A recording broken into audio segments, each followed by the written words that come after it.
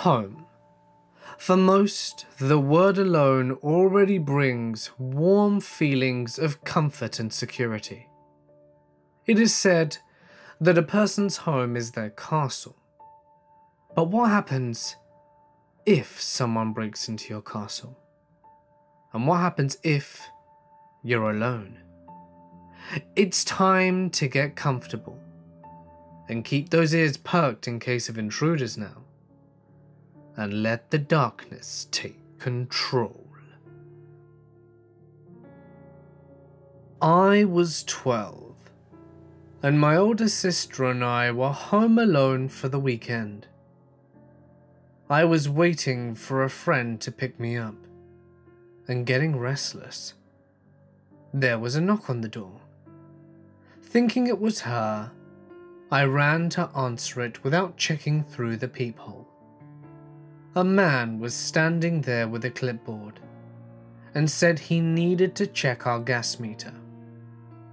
I was entrenched in the disappointment of my friend still not having arrived, so I just told him, "Yeah, sure, whatever you need to do."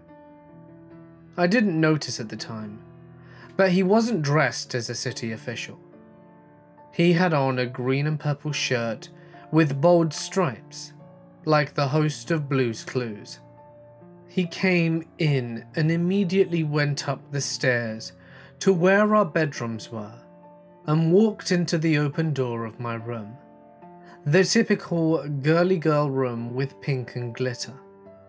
Thank God, my sister came down the stairs at almost the exact moment. She said, "Oh, is that Daphne's dad? What's he doing upstairs?" And I complained about how Daphne wasn't here and was going on about how unbelievable she was when my sister cut me off. Wait, if Daphne isn't here, who is that? I said, "He's here to read the gas meters." Her face turned white. She flung open the front door and dragged me out, hand clamped over my protesting mouth. She said, "Our gas meters are outside?" Neither of us had a cell phone as it was the 60s, and obviously weren't going back into the house to call the authorities on a landline phone. Then, my ever-resourceful sister had a stroke of genius. A man was walking right by our house, and she motioned him over. She called loudly into the house, "Oh, Dad, it's good you're home. A man from the city is here to read the gas meters upstairs." And just like she'd hoped, this man on the street said, "What are you talking about?" The man in the striped shirt bolted out the house.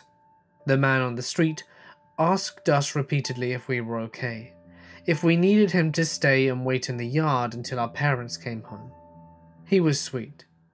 We were so startled that we barely thanked him before slamming and locking the doors and windows. As irate as my sister was that I let someone in the house, she begged me not to call the police because our parents had left her in charge, and she was worried that she would get in trouble. I didn't want to catch any heat from carelessly allowing some guy in, so I was on the same page. 3 weeks later, a girl in our community went missing. It was the same situation. She was home alone, and authorities found the door open and no signs of forced entry. My sister and I discussed our options, but deep down we had no choice but to come clean. We told the police everything. I don't know if it helped, but they did tell us they had reason to believe it was the same man. They also tracked down the man who helped us on the street. Turns out we already knew him. He worked in the butcher shop. We just didn't recognize him. He was lifelong friends with the family after that. Our parents were mortified. They weren't angry with us. They were just glad that we were okay. Though they did review all the rules of caution and didn't leave us home alone again for a while.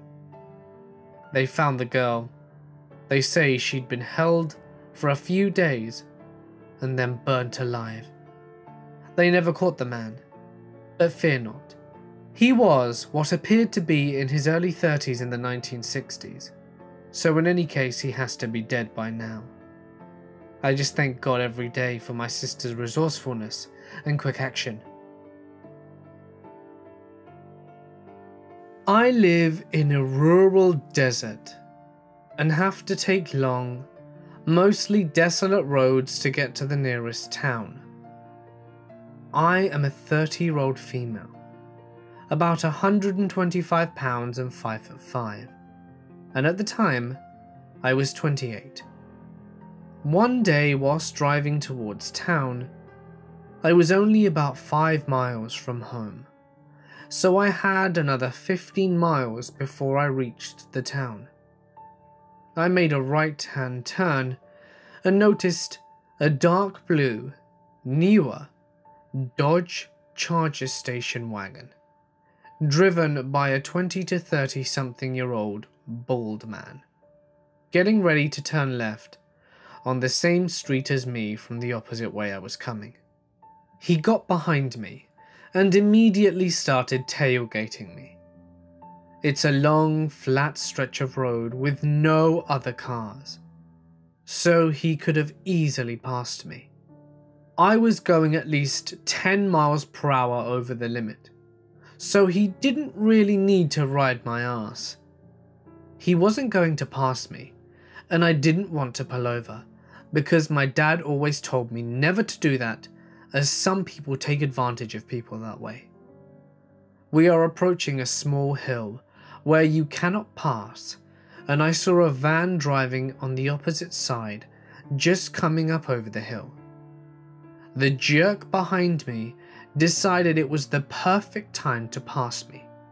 He was gunning it around me, and I was terrified because I felt we were going to wreck. I freaked out as I realized we would all crash, so I eased on my brakes to give him room to pass me. I saw the van swerve to the side of the road and slow down.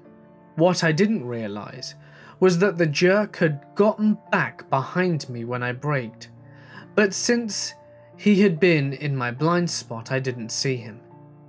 He was pissed from that, and so he kept getting closer and closer to my bumper, as if trying to scare me.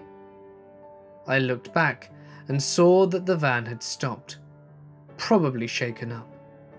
The guy finally speeds up and passes me, but then immediately starts to brake in front of me, slowing me down. I tried to get around him, but he continually stopped his car in the middle of the road to block both lanes. No matter what I did, he kept thwarting my efforts to move anywhere. I was terrified and decided to just turn around. I looked back and the van was still on the other side of the road, and I kind of felt relieved, as I was thinking there can be a witness in case this guy hurts me or causes a wreck. I tried to turn around, but he kept positioning his car to block me in. I was wishing another driver would come along to stop him, but no one else was coming, and this van was staying about 200 yards behind me.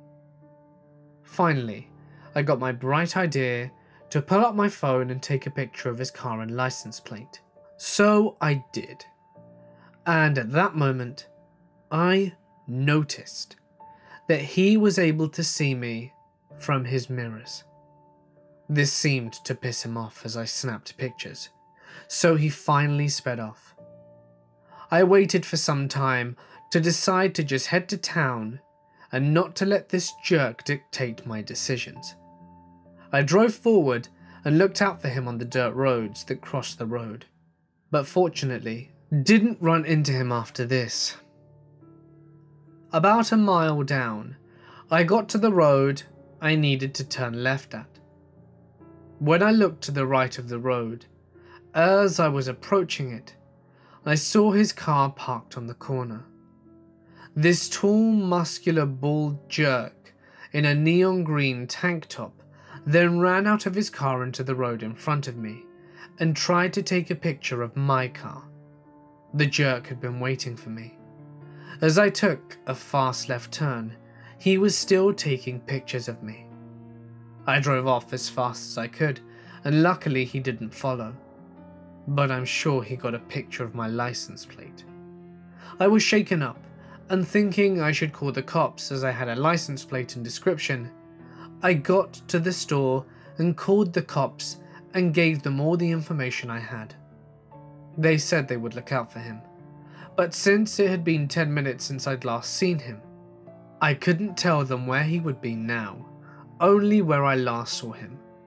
They took my name, address and phone number for the report of the information, and to contact me later, I suppose. I went on with my day and got home without any incident. I didn't see him anywhere and felt relieved.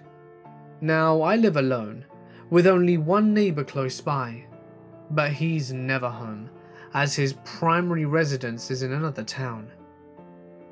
I'm off a 3-mile dirt road out in the boonies. I do, however, have a dog, Stinky, and he is very protective of me and the land. That night, I was home alone with my dog, as always, and watching TV. I am an idiot, and have no curtains or blinds on my 2 main windows in the living room. I was sitting on the couch, and it was dark out, and suddenly my dog perked up out of deep sleep and started towards the window. I began to panic, as no one should be out this way. The road is a dead end at my driveway, so if anyone is out there, it wasn't good. He started growling in a low rumble, and his ears and fur were standing on end. He can be very vicious with strangers, and protects me in the house at all costs. I felt a lot safer with my doggy, but I was still pretty scared. I have gravel all around the house, so you can hear when people are walking around. I turned off the TV, and lo and behold, I heard footsteps fairly close to the window. It sounded like they were trying to be quiet, but it's hard to conceal those sounds in gravel. I grabbed my phone and dialed 911. I told them I heard someone outside and that I was scared and home alone. I gave them my address and they said they were sending a unit out to my house. I'm very far out, so I knew this was going to take a while. I didn't hear anything, but I was afraid the person was just hiding or keeping still. I yelled out towards the window, "The cops are coming and I have a gun." I do have a gun, but it's a .22 rifle, and only use it to shoot pests in my garden. I still didn't hear anything, but suddenly, the dog went into full bark mode and went nuts. He scratched at the door. For some stupid reason, panic I suppose, I didn't think to grab my rifle. I was just listening out for anything, but I couldn't hear a single thing over Stinky's barking. I heard the sirens far off in the distance and knew they'd have a 3-mile drive of hard gravel ahead of them. Finally, the cops arrived and searched around. The guy was long gone. They saw footprints that did look larger than mine, but there were so many around that it was hard to tell. There was no damage or evidence of breaking in or anything, or any other signs of the guy. I told the cops what happened earlier that day, and asked if it could have been the guy. How could he have gotten my address since I didn't see him following me home? They said unless he was law enforcement or military, that it was very unlikely. They thought that it could have been a burglar, as there had been a few in a nearby town, but I didn't really believe it, and I'm sure they said it to try and calm me down as I was shaking. They gave me their card number, and said to call if anything came up. They said they'd been patrolling the area due to some things that they said they couldn't share with me. They suggested if I wanted to stay with someone else, or have someone go over. I have no friends nearby at this time of night anyway, so I said I'd stay, and hoped I'd scared the guy off. I stayed up late, with my dog and my rifle. I also called my best friend one state away, and we talked for most of the night, and she helped me calm down. Luckily, nothing else ever happened, and I've never seen the jerk again, nor has anyone been near my property. But I still think it was the same guy, trying to act out his revenge. One final time. This story happened about a year ago, and it was pretty out there even for me. I was about 20 at the time that this occurred, and I am a female. So last year, I moved back in with my dad after having lived out of state for some time. At the time, my stepmom, little half-sister, stepbrother, Jay, and his girlfriend, Cam, and her child, Leela, were also all living there too. My stepmom has a way of just letting people live in my dad's house, and my dad has no balls and doesn't say anything until something big happens, which it always inevitably does. So, not long after I moved in, my stepbrother was kicked out for illegal activity, but Cam and Leela stayed with us. I think, to my stepmom, Cam was this perfect person, and I don't really know. Just for a side note, Leela was Cam's daughter, but not my stepbrother's kid. No relation at all. Now Cam was about 18 at the time, and Leela was a little over 2. Cam and I became loose friends because we were living together, and I would help babysit Leela when Cam had to go to work. Eventually, we both got boyfriends. She started dating a guy she met at work, and I started dating someone who I knew from high school. I thought her new boyfriend was great, but the terms of him visiting were kind of weird.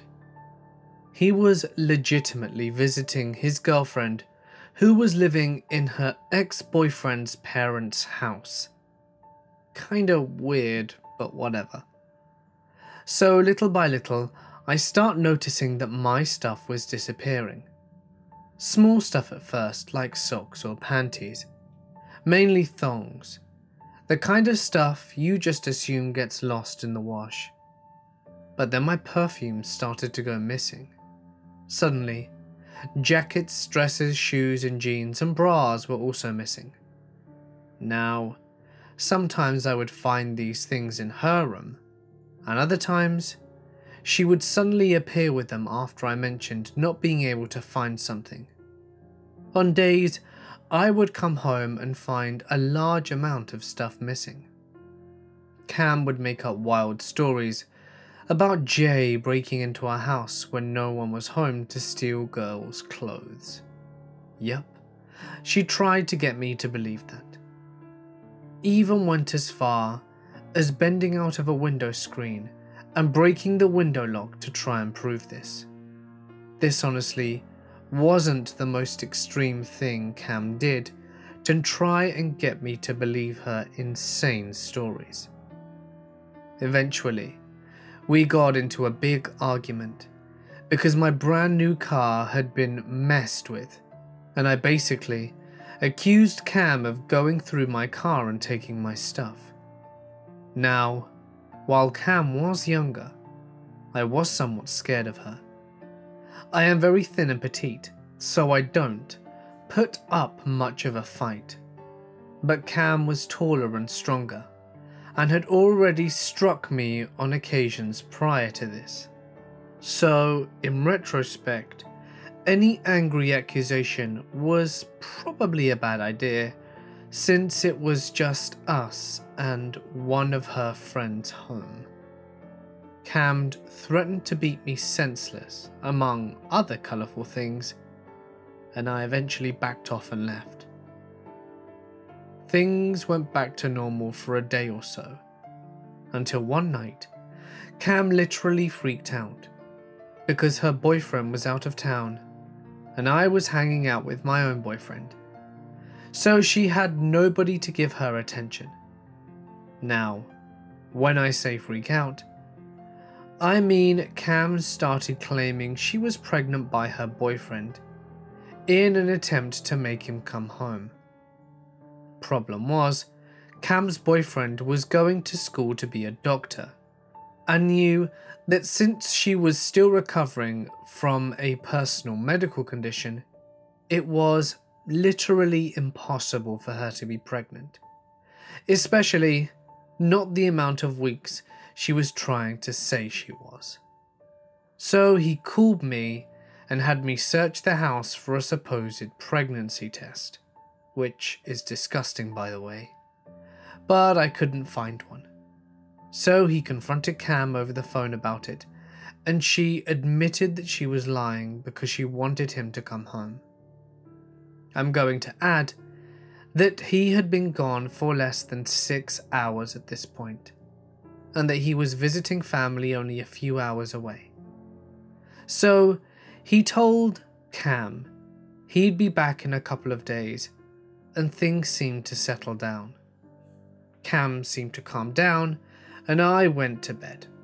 Later that night, Cam's boyfriend called me again, going on about how Cam had called him threatening to kill herself unless he came home right then and there, but that his car was messed up and it was about 1 AM and nobody was going to give him a 2-hour ride back home right now.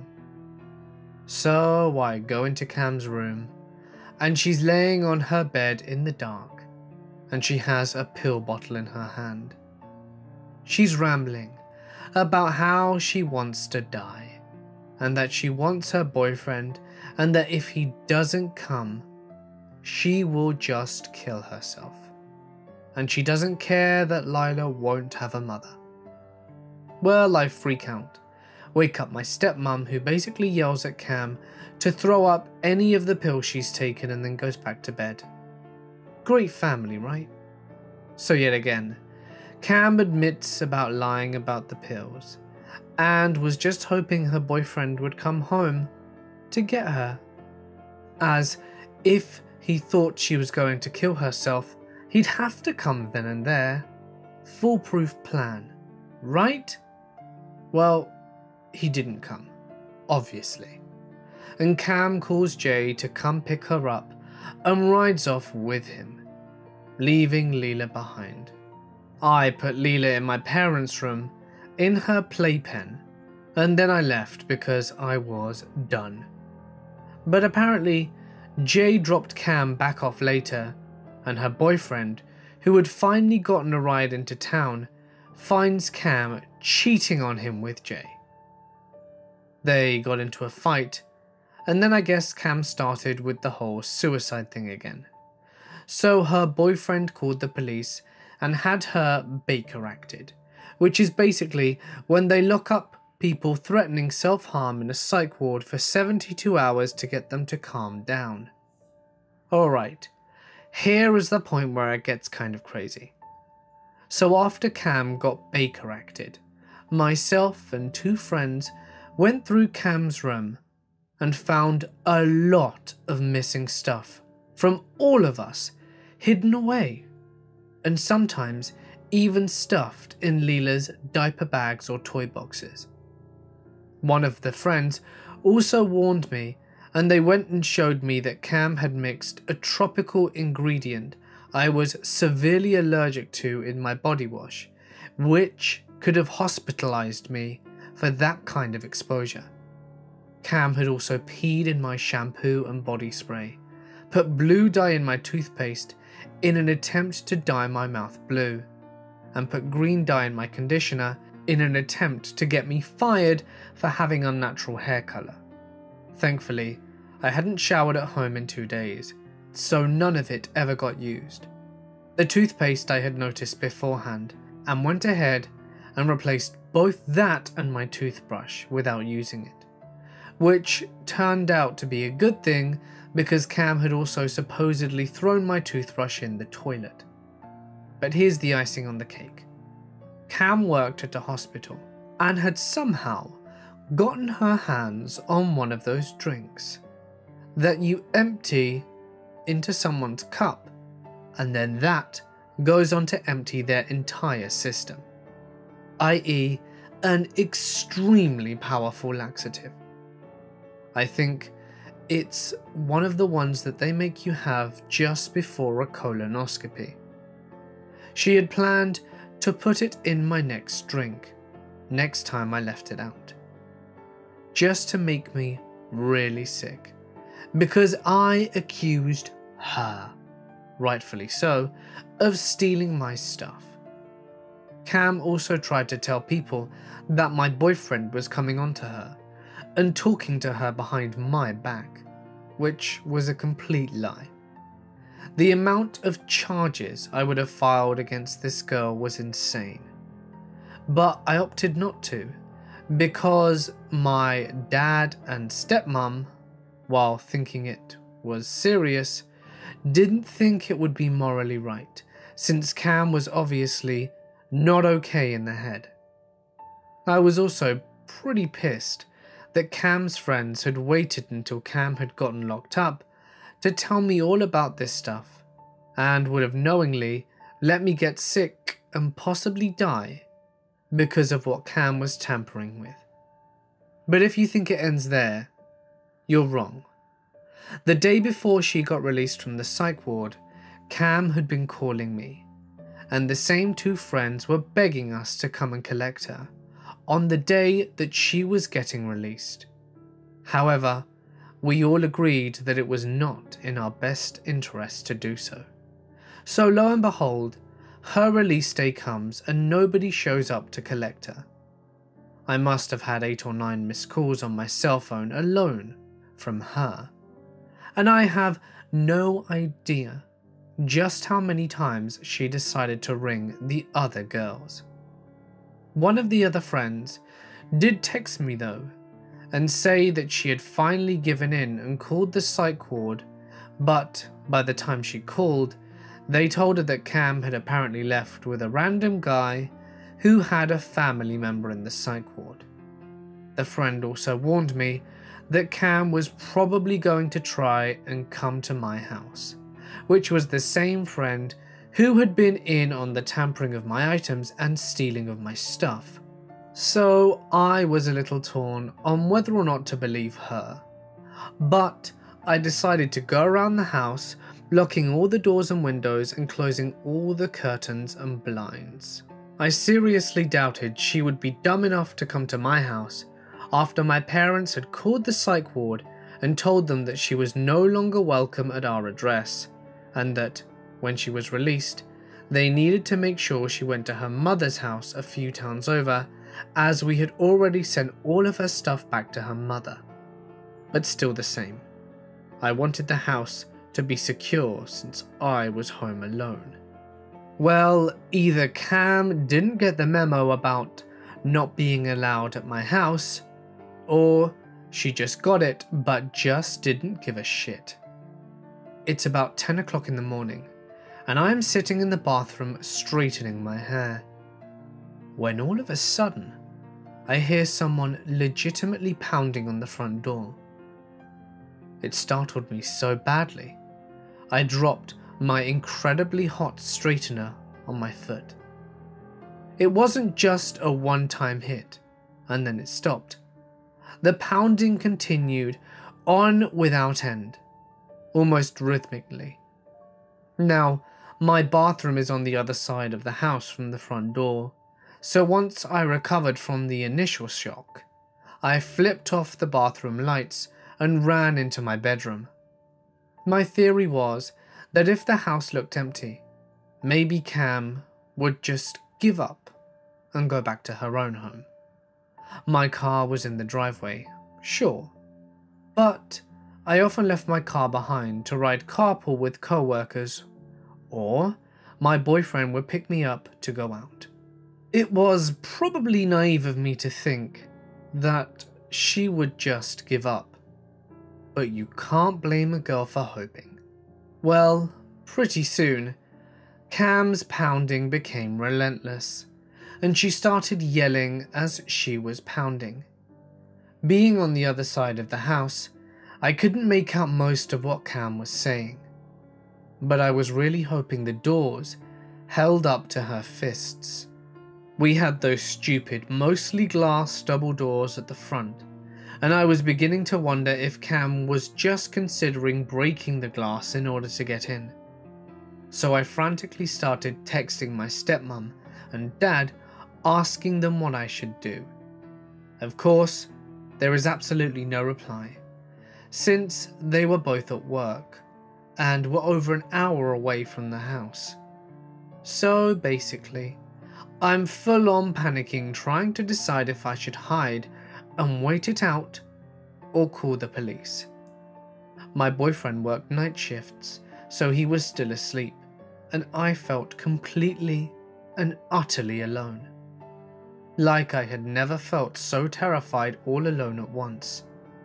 The feeling was pretty indescribable. Well, after about 20 minutes of relentless pounding, it stops, and I think that perhaps Cam has given up.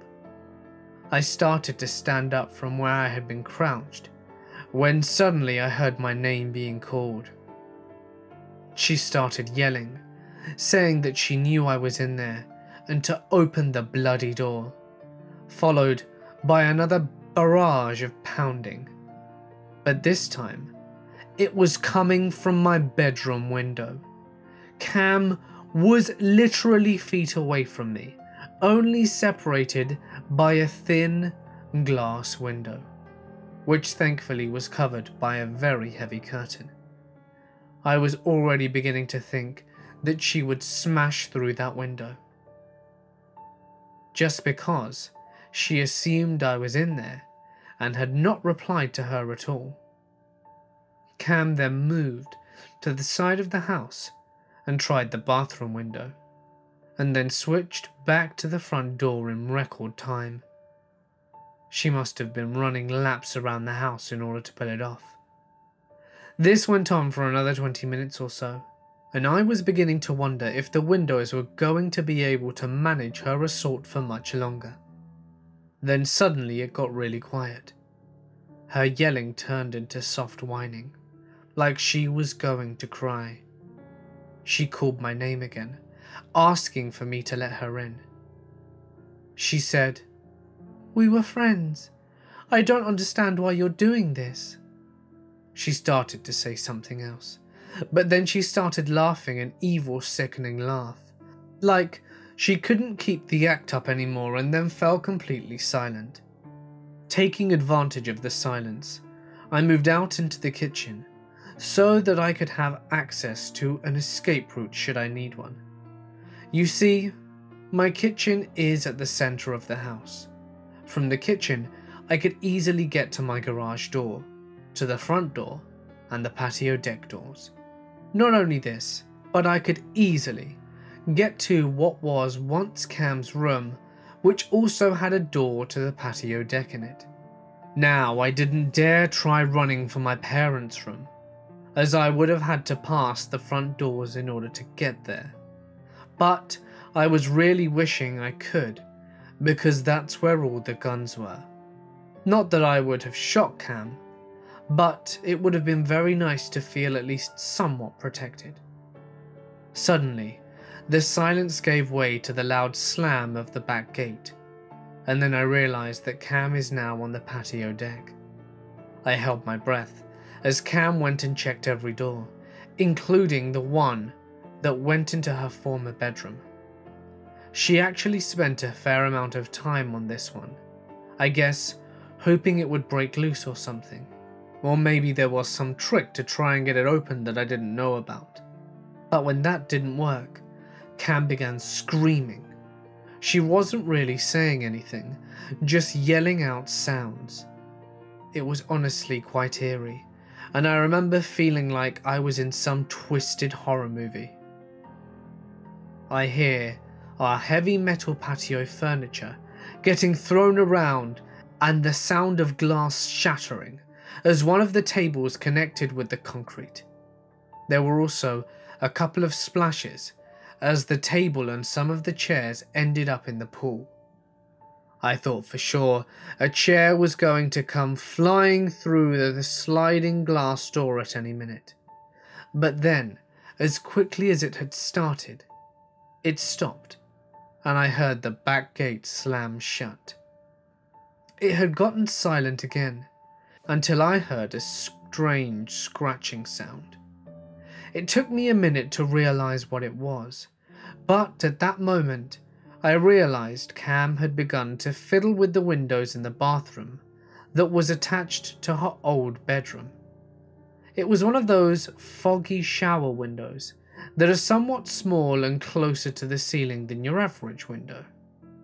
In an instant, I realized Cam had probably dragged a chair to stand on it in order to reach the window. I knew it was locked though. I had made sure that window was locked. Hadn't I? I suddenly began to panic as I realized I couldn't remember if I had checked that window or not.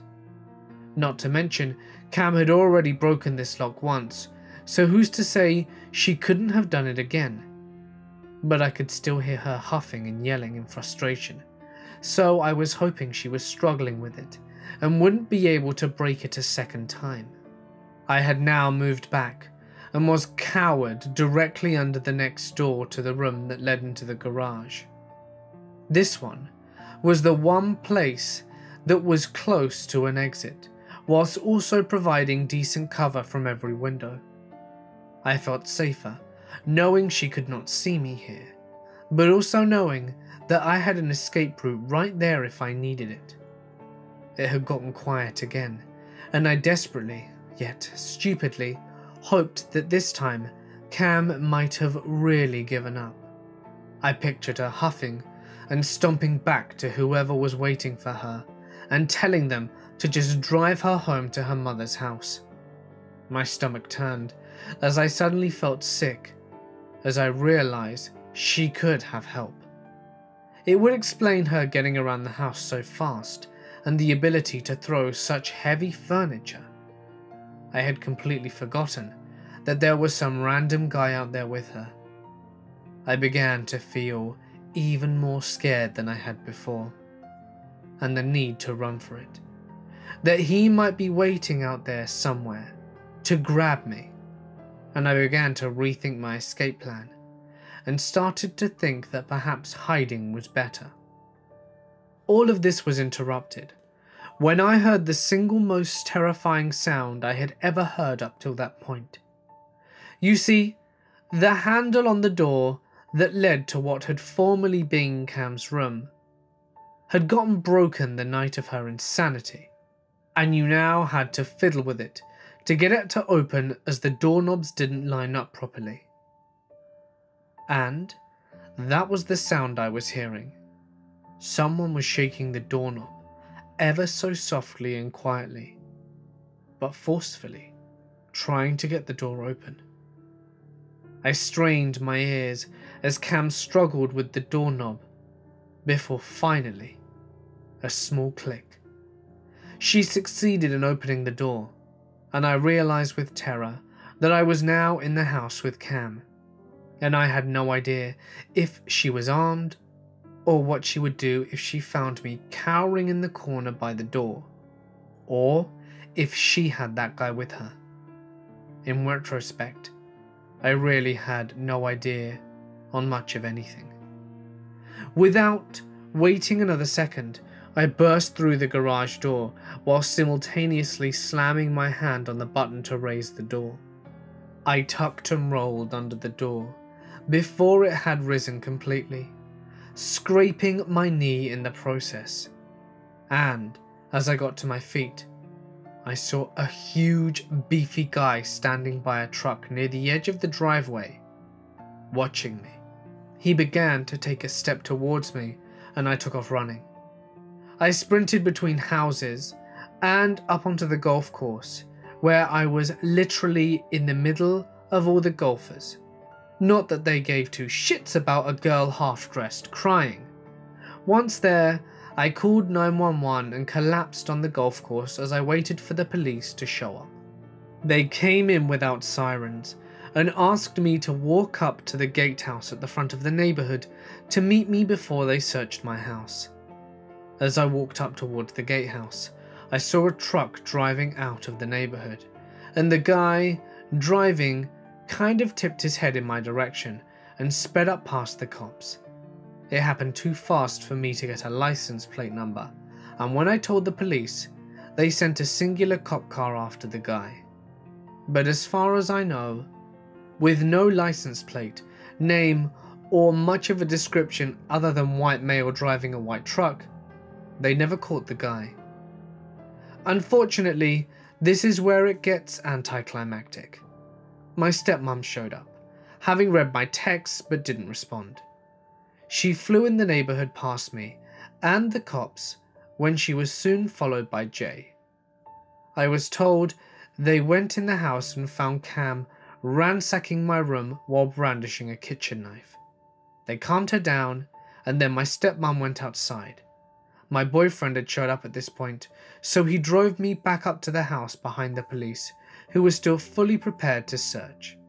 When the police strolled up to the driveway and to search the house, my stepmom made up some lie about how she had told Cam she was allowed to go to the house, that she'd forgotten to tell her about it, and that I had overreacted because of the way Cam acted the other night, and that I was prone to anxiety and being overdramatic, blah blah blah. It was all bullshit basically. It was all a lie.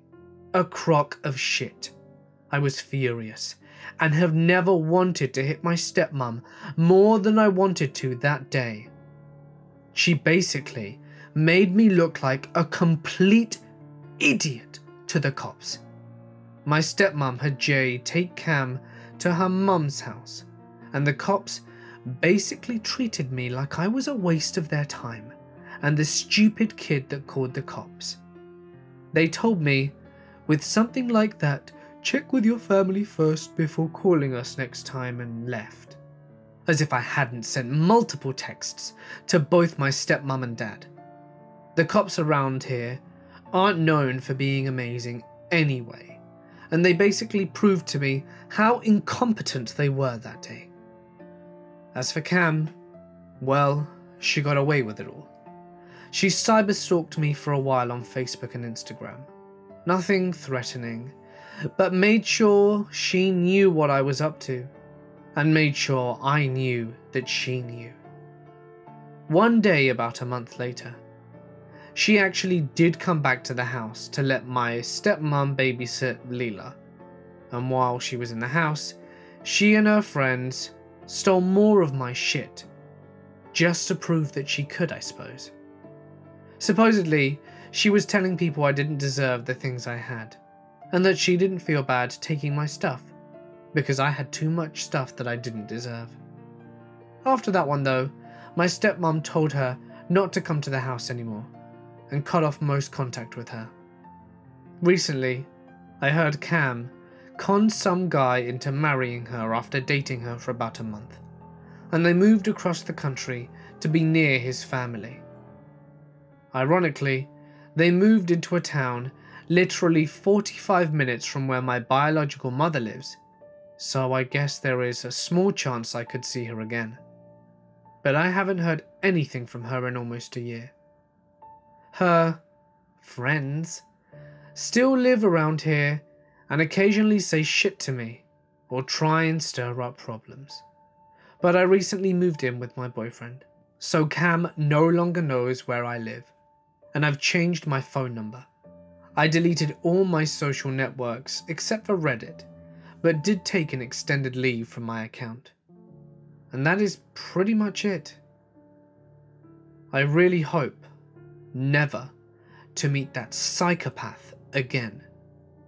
And honestly, above all else, I really hope you get the help you so desperately need. My boyfriend, who I live with, works as a teacher in a town about 15 minutes away by train. He gets home more or less at the same time every day, give or take an hour or so. I, on the other hand, work from home. In late January of this year, We'd gotten in a pretty big fight about something stupid. I can't even remember what it was about. But it was one of those fights where we didn't speak to each other, text, call, or anything the whole next day. So this afternoon, I was lying in bed getting work done. It was a Tuesday, and I was pretty sure his last class finished at 1 PM on Tuesdays, meaning surely he'd be home around 2:30. But around 1 PM, I heard the front door open and close. I thought, I guess he's home an hour early today. It was normal for him to skip his last class every once in a while, so I really didn't think anything of it. In fact, I was mostly mentally prepared for the awkward post-fight, "Hey, how's it going?" conversation. So I continued to lie in bed and do my work and wait for him to come in and change his clothes. The bedroom door was closed, and I had earplugs in, but I could hear the heavy footsteps of him walking around the apartment, as he always does. If we hadn't been mid-fight, and I wasn't so preoccupied with the awkwardness of it all, I might have noticed how strange it was, and how slow the footsteps were, or how long he spent walking around the living room. But I, caught up in the dramatics of the fight, didn't think about it. I was just lying there waiting, and waiting for him to finally come in. Finally, the bedroom door slowly opened just a few inches. I turned my head towards the door, to be prepared to give him a sort of awkward, "We've been fighting for 24 hours, huh?" smile.